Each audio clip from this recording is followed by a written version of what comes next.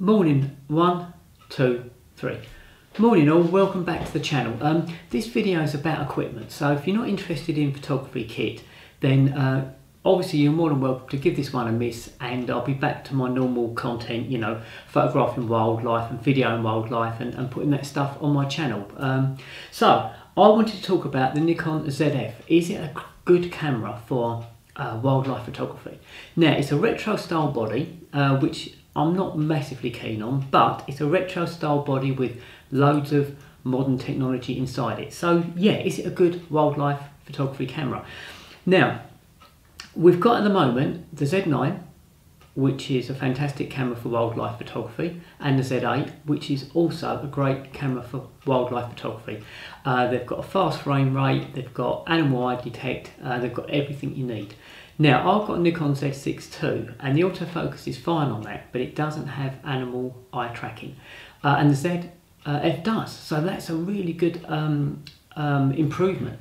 So the Nikon Z9 is £5,300, the Z8 is £4,000, the Zf is about £2,200. So it's the first Nikon body that's, I know it's still a lot of money, but let's say mid-range price that's got animal eye tracking, which you know, for birds, wildlife. So that's a massive improvement. It's got a frame rate of 14 frames per second for RAW files, 30 frames per second for JPEG files, so that's also good. And crucially, it's also got pre-capture, and that means when you activate the autofocus, it's going to take up to 1 second's worth of pictures before you hit the shutter button, and then I think it's 3 or 4 seconds after you've hit the shutter button. So and it will continually dump the first set of pictures in order to record more pictures. So in other words, you've always got, no matter how long you hold your finger on the shutter button for, you've got 1 second before and a few seconds after pressing the shutter button down to take the picture. So for those situations where maybe a bird flies off quickly and you're not quick enough to hit the shutter button, that's where it's really useful, because you've already got a second's worth. But as I say, it puts the first pictures in the sequence in the recycling bin once you've gone over a second. So you've never got thousands and thousands of pictures beforehand, you've just got the 1 second before you hit the shutter button. So it's a really good option. It's got a moisture sealed body, so it's going to be quite rugged for outside use. It's obviously the Z mount, so it's going to be good for any mirrorless Nikon lens. Yeah, so all those things are pretty good. Video is good as well. 4K video at 60 frames per second, 120 frames per second, which is good slow motion at full HD. And on my Z6 II, I've got 120 frames HD, so that's roughly the same.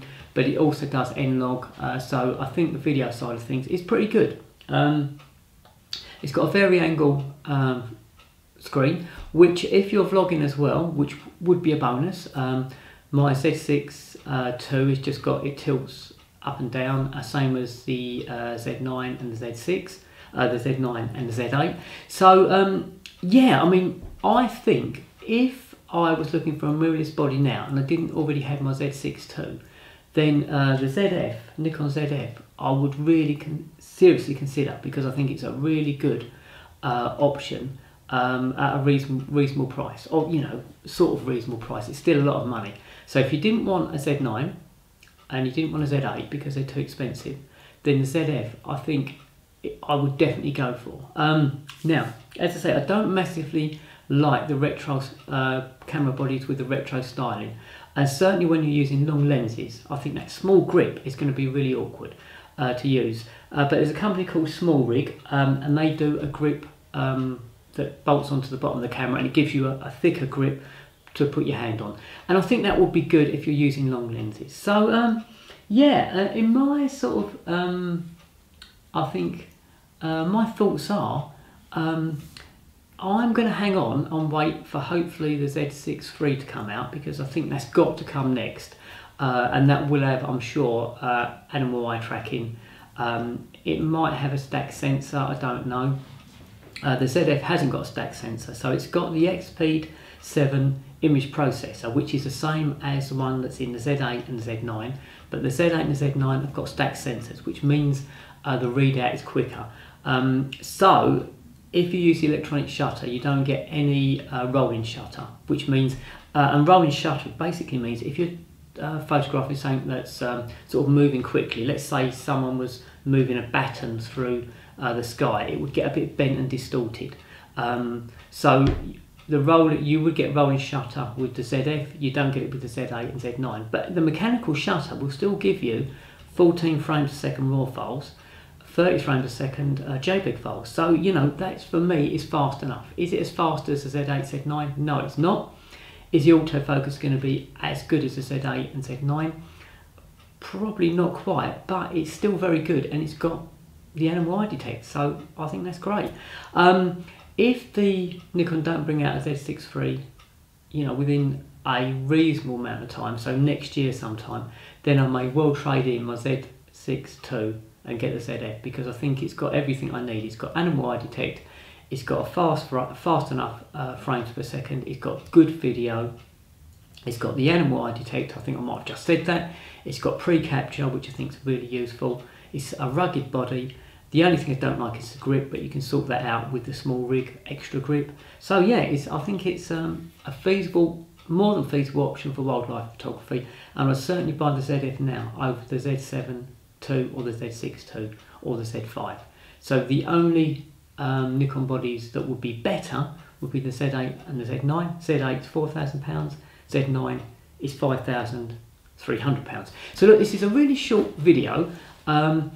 The ISO performance is going to be great because it's a full frame camera body, 24.5 million pixels. So yes, it hasn't got the 45 million pixels of the Z8 and Z9. So if you do a lot of cropping of your wildlife pictures, that might be a consideration. But 24 million pixels, I think, is enough. Will we like more? Yeah, of course we want more. But in that body, I think it's enough. The other thing I don't like about it is its SD and micro SD cards. But you know, if we can get 14 frames a second using the SD cards, then that's fine. So yeah, I hope you've you know, this video is useful for you. As I say, I'm not going to rush out and order one at the moment, but I'll see what Nikon does over the next 4 or 5 months, I guess. See what they sort of announce, maybe early next year. I'm guessing sort of maybe February there might be another announcement. That seems to be the time frame at the moment. But if they don't make another announcement, then I think I might be in the market for a ZF next year sometime, because the animal eye tracking is something that I've been wanting to get for a while, and it's finally beginning to trickle down into bodies that are not, you know, ridiculously expensive. So yeah, thanks for watching, guys, and I'll speak to you on my next video. Oh look, if you've got any thoughts on the matter, just drop them in the comments section below. Do you think the ZF is a good wildlife camera body?